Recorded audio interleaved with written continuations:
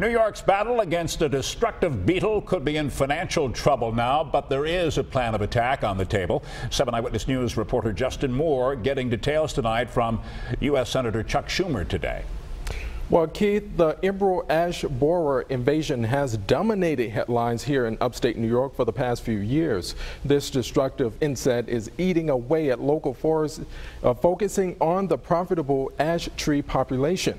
And now budget woes are presenting another barrier in this fight. Critical federal dollars earmarked to battle invasive species like the bugs, like the emerald ash borer, are now getting redirected to help cover wildfire expenses out west. It's a move Senator Schumer says needs to stop, and he has a plan to make that happen.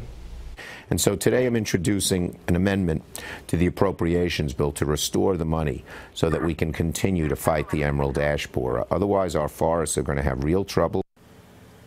Now, Senator Schumer believes the U.S. Forest Service should have the flexibility to apply for additional disaster funding similar to other federal agencies. Now, it's estimated the ash borer has destroyed more than 50 million ash trees in both the U.S. and Canada since 2003.